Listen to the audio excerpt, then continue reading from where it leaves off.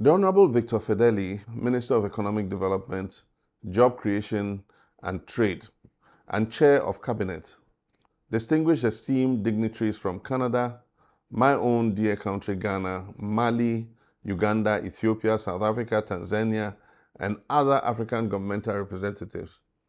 Dr. Olutoyin Oyalade, CEO and founder of CASA Foundation for International Development, the Honorable Jean Augustine, and CASA board members.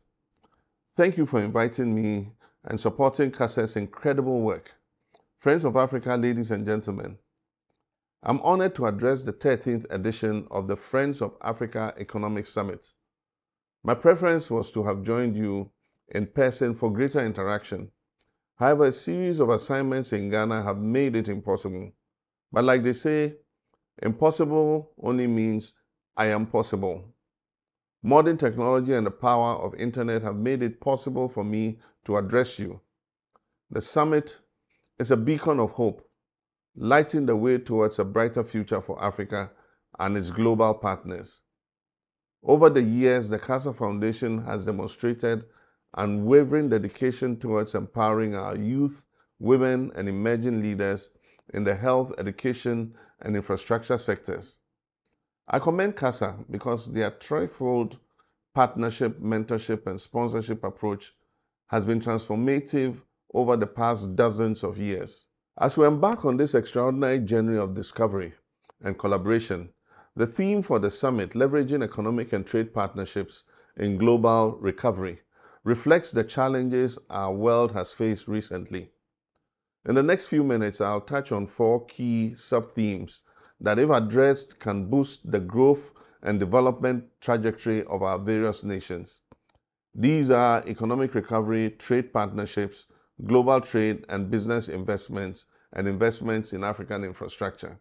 Friends, ladies and gentlemen, the scars of the COVID-19 pandemic are still fresh in our collective memory. The scars have also shown that whereas nations with well-managed economies have coped better with the aftermath of the pandemic, poorly managed economies are helplessly struggling and blaming COVID-19 for every mishap that their countries are facing. As we gather today, we must remember that adversity often paves the way for innovation and growth.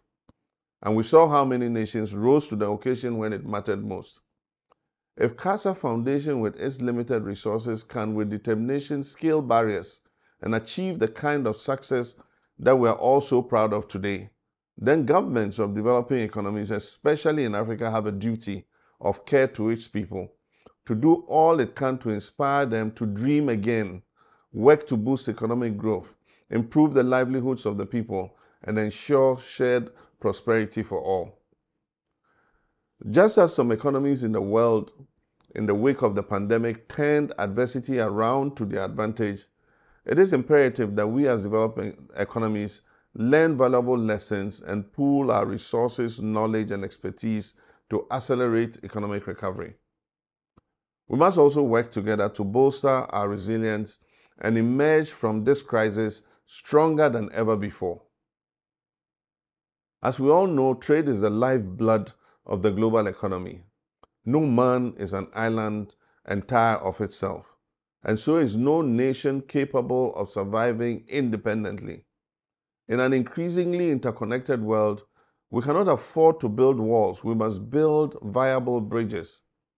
It is heartwarming to observe that trade involving Africa has recently increased, particularly in the post-pandemic era.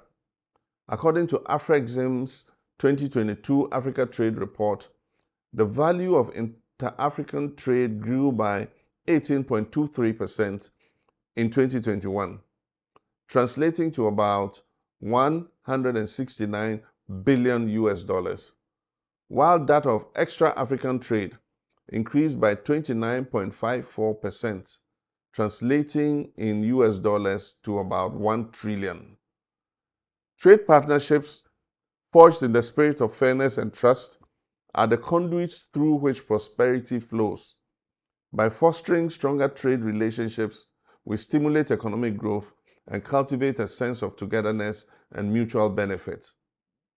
Together, we can unlock new opportunities, diversify Africa's economies, enhance value addition, and drive a global positive change for all. The global trade landscape is evolving rapidly due to the increasing population and mind-blowing technological innovations that are happening in Africa and indeed across the globe.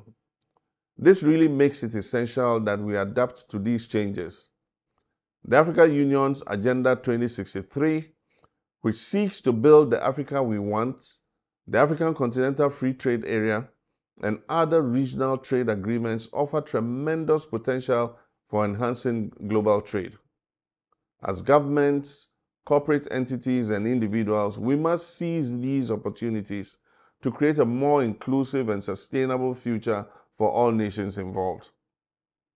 Ladies and gentlemen, the famous English scientist Sir Isaac Newton once stated that for every action there is an equal and opposite reaction.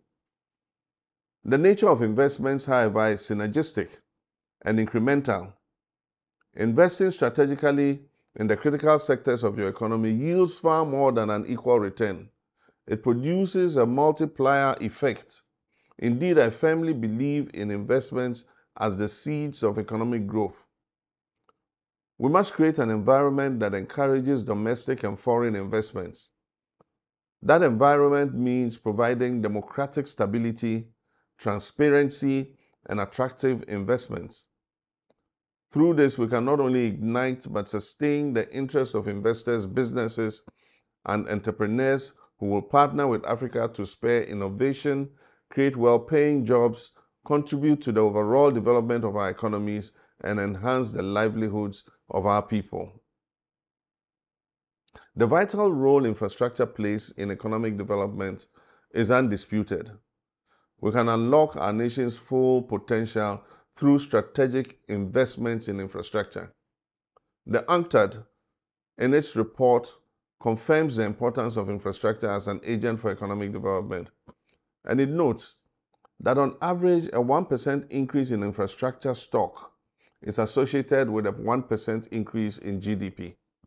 This is hugely significant, and its potential for economic growth is limitless, be it in transportation, in energy, or digital infrastructure.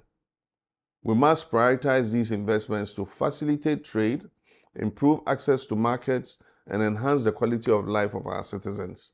To conclude, ladies and gentlemen, as we navigate the path to global recovery, remember that our success is intertwined. We're all passengers on the same ship, sailing through the same rough seas of uncertainty. But during these turbulent times, our partnership, true strength is revealed. Let us unite. Let us stay together, work together, and succeed together. As friends of Africa, let this CASA Summit remind us of the spirit of collaboration, innovation, and resilience.